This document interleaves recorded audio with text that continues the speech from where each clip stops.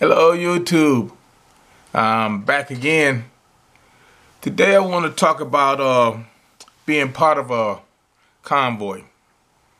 Okay, if you give up hope and everything is lost and you decide that I'm just gonna leave and get evacuated, with the rest of the people, and you need to be with the rest of the people because you're handicapped and you really can't go out there and move along on your own, or you're sick, or you're young, and for some strange reason you got to go. Maybe it's wildfires or an earthquake and a volcano. Who knows? I mean, it could be tornadoes or hurricane, and the hurricanes do move a lot of people from the Carolinas and the Floridas and stuff like that. In Texas, they make them evacuate. And let's say you part of a refugee convoy. That's what I'm gonna call it, because that's what you are. Because there's nothing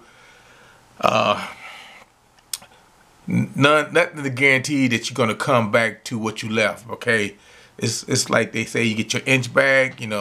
I never coming home bag, because it might not be anything to come back home to. So now you part of a refugee convoy, and you gotta be how should I say this? Weary.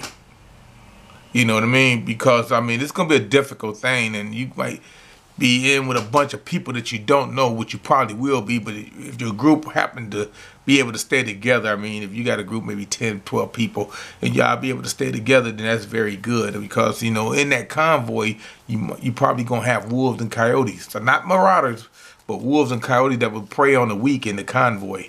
I mean, because you're now refugees. Okay, I want to say something real quick. The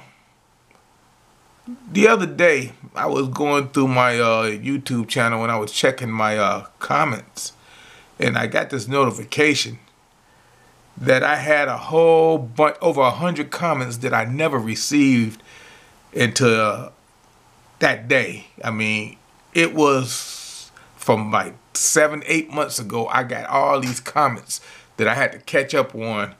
And it was from YouTube, and they were saying that they held these comments because they had potentially inappropriate comments. They were inappropriate for some strange reason. I have no idea. And I read the comments because I replied to all the comments. I replied to everybody, and believe me, it was nothing in there that haven't been said already. And I don't know what kind of stuff is going on, why they will hold over 100 comments from my channel, and I see where I had a bunch of people deleted off my thing, and I don't know why, because I never delete anybody, So it's just some strange stuff going on. I just wanted to mention that in case you think I neglected you or anything like that with the comments. It's not true. Okay, and another thing, Ryan Jeske of Prescott Caliber Club, he did this thing with this portable 12-volt cooler and a Kodiak solar generator. And he let this thing run. I mean, it's a freezer. It's a portable freezer. It's called an ice cold. And he let this thing run with this portable generator, this portable Kodiak, 12-volt, and he never charged it up. He just charged it up once and let it run to see how long it would run. That thing ran 33 hours on one charge. I mean, this is a freezer in a refrigerator. It's like cooler size. It's not jumbo. But I just wanted to mention that, because if you're disabled and you on some kind of medicine that has to be refrigerated or cold, that's a good start right there. I mean, plus it's portable. That's what I really like about it. I'm not talking about one of them home that you could put in a student's apartment or a room. I'm talking about something that if you have to get up and go, that whenever you make camp, you can use the generator and stuff to charge it up, and you keep your insulin or whatever else you need cold, your medicine cold. And I thought I'd mention that, and I'd like to give Ryan a shout out. He's a really good guy. I like his videos. And another thing I wanted to mention, because before I get back on track, is something that everybody should know. I was watching a Midwest Prepper video the other day, and he was saying that he had a friend in Texas, and that people were coming to his house asking him about I'm gonna say basically his weapons.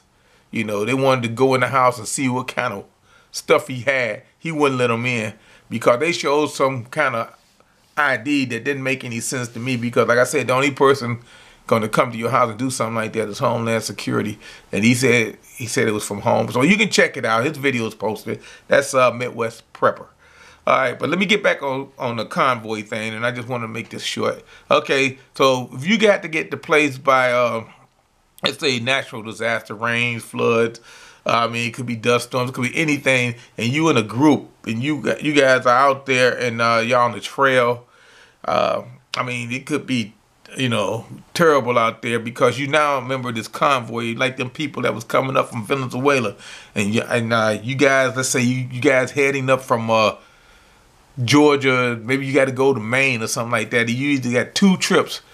Two trails to take. You can take the national freeways, you know, the interstate system, or you can go to Appalachian Trail, whichever you might think safer. But I'm just saying, since 80% of the people in America lives in urban areas, it could happen. I mean, you could be on the freeway. You could be part of a convoy. They could be evacuating the cities. Maybe it's because of a radiation thing, you know. Who knows? It could be anything. But if you happen to have to evacuate, and you happen to be part of, like I say, a refugee convoy, and there's no chance of you ever coming home, I feel sorry for you because there's nothing I can tell you to do. Only thing I can tell you to do is that, I know it's going to be a difficult, like I say, difficult thing to do, but you're going to be a part of a convoy. Don't be an easy target in that convoy. Understand everything that's around you.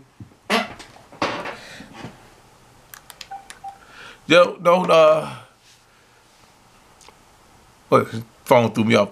Don't stray. Stay in the group. Everybody stay in the group. Because eventually you'll get to where you're going. I mean, I have no idea where they would take you.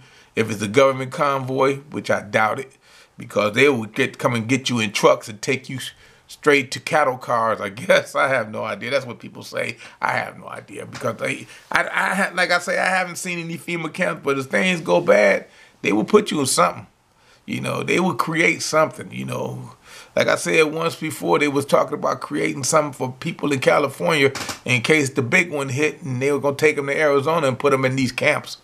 So I'm just saying, I mean, I just really wanted to just basically tell everybody about if worst come to worst and you got no hope and everything is falling apart and you got to get on the road. I mean, everybody that already left that's going to bug out. I mean, and the rest of us, you know, we hang in there as long as we can, but the government is coming in, going door to door, forcing us out. You know, they militarize the police and everything, and they making everybody leave, and they not taking us. They just making you get out, and they putting you on the road, and now you a refugee. I'm just saying, stay in your group.